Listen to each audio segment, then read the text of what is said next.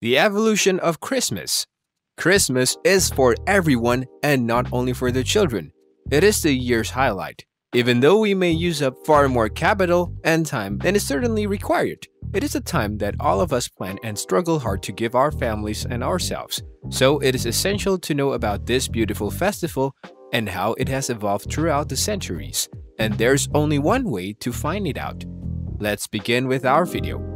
Christmas can be regarded as the most significant date in the calendar for several businesses, ranging from commercial stores, manufacturing, the requirement of food and beverages, and many more. Certainly, it appears to get more agitated, stressful, and costly every year. We will first discuss the first evolutions of Christmas and why it is celebrated. In Old English, you will find that the word for Christmas is Christus Masse, meaning the Mass of Christ. And nowadays, we all celebrate Christmas Day on the 25th of December as the birthday of Jesus Christ. The Western world has utilized the 25th of December as a supposed date to commemorate the birth of Jesus since 345 AD. Before that, the birth was celebrated on the 6th of January.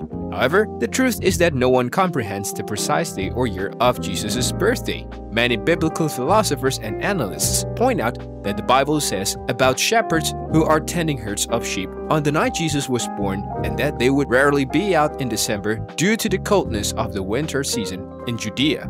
Even some scholars believe that Jesus was born in the spring, that is, between March and May, and while the others assert for September. We will likely only realize if some hidden understanding is ever found. The crucial thing is that his birth is recollected and commemorated, and the message is kept alive. Over the centuries, Christians have shifted the significance and importance of several ancient pagan traditions, beliefs, and festivals, modifying them to suit Christian beliefs. Some may contend that it was an endeavor to eliminate paganism, while others say it was a means of settlement and enabled old assumptions to be restored by the new less aggressively.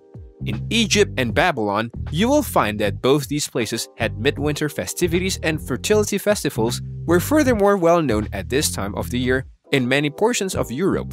For example, in Phrygia, the 25th of December was the festivity of the birth of the sun god Attis, and in the historical Persia, they commemorated the origin of their god Mithra.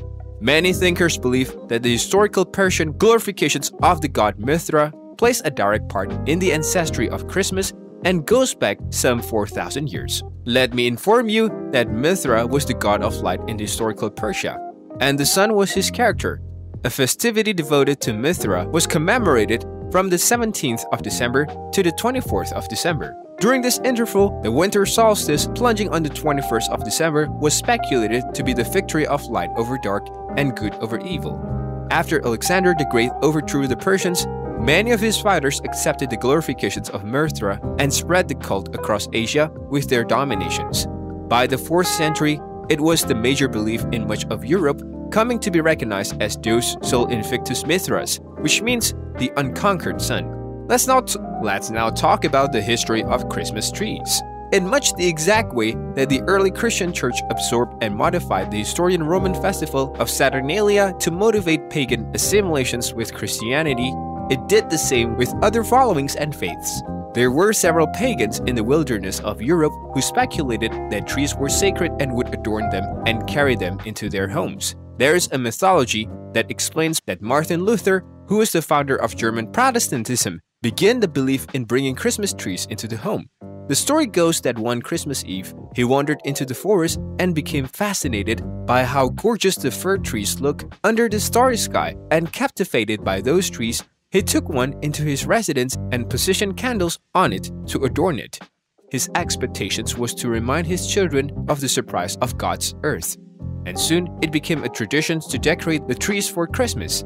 The first Christmas tree in England was provided by Prince Albert of German origin to Queen Victoria, his wife, in 1841. From this, the Christmas tree dissipates in popularity throughout England. For centuries, St. Nicholas was commemorated on 6th December and was a leader of Santa Claus and Father Christmas. His ancestries are surrounded by time, and there are several legends about him, though we will possibly never know the actual truth. He was recognized as a wealthy bishop in Myra, Asia Minor, presently Turkey, around 4 AD.